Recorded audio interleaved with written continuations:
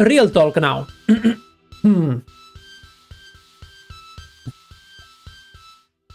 I have to drink for real talk.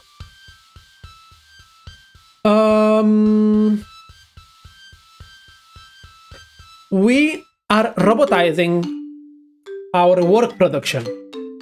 What does it mean? That robots are taking the jobs, or more like the tasks that humans had to do. So what would an alien think? Like someone that isn't part of the economics system. They would say like, that's really good, because then you can just stay at home and do nothing, and you would do this, the economy would still work, right? And it makes sense. Like, we could literally have robots doing our job so that we don't have to go to work.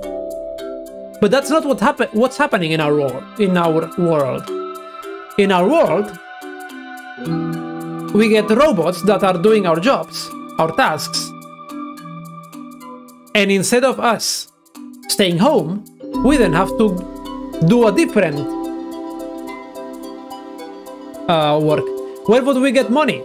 The robots would make us money. That's the thing. Like, the economics would work exactly the same.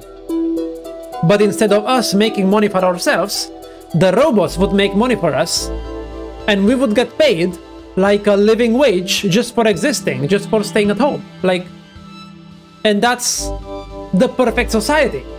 But what's the problem? The problem is that we don't take robots as a way to liberate ourselves from having to go to work.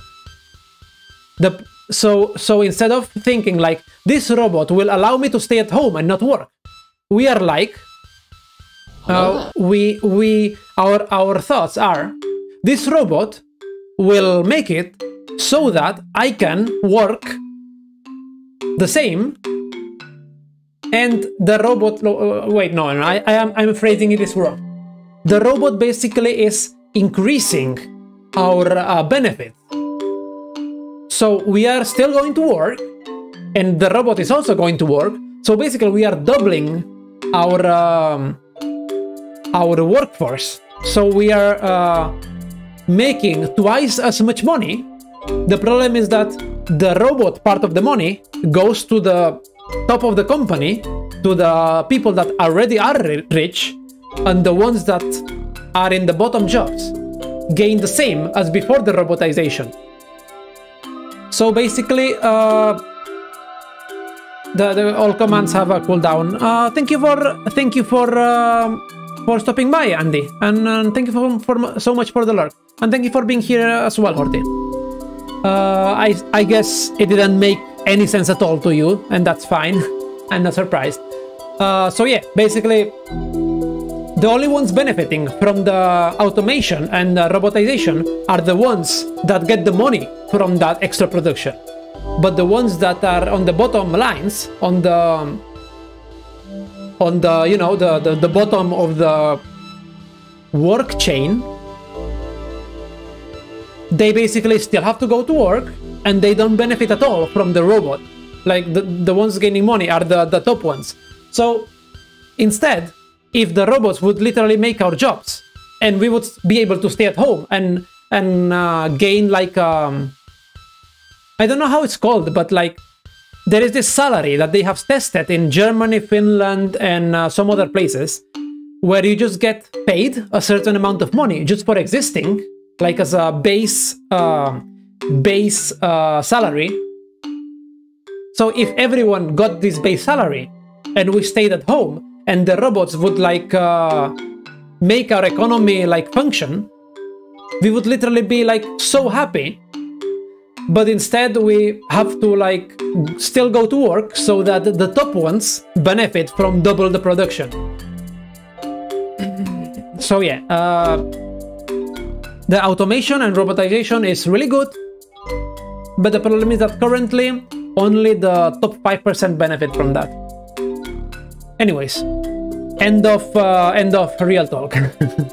Yeah, instead we go to work and be sad. Exactly. And the robots also go to work, they don't get sad, and the production is double, but only the top ranks of the companies benefit from it. Okay, that's it. I basically made a rant for free.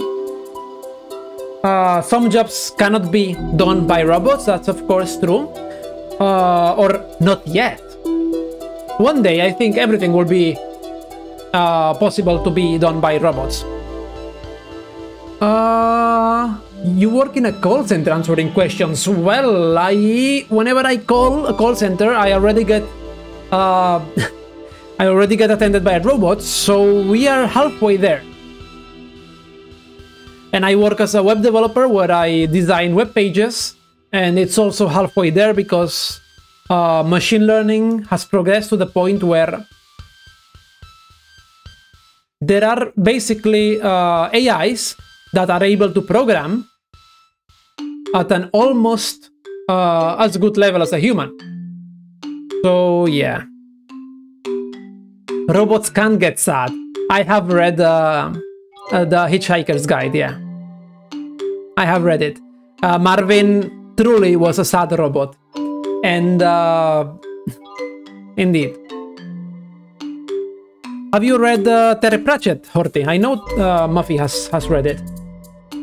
So anyways, let's get back to this project.